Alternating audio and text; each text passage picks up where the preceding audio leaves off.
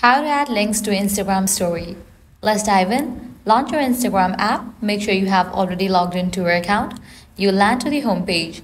Now, at the top left, you'll find the option of your story. Click on it. With that, your gallery will open up.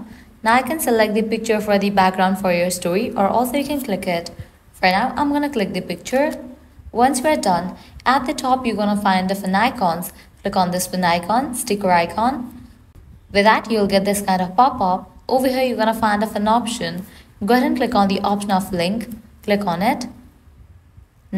Now here you have to paste the link that you want to add in your story. Then click on done. Now you can place this link in this way. Then you can click on your story. With that, the link will be added to your Instagram story and you have just uploaded it. This way you can easily add links to your Instagram story. If this guide helped you, don't forget to like, share and subscribe to our channel. Thanks for watching.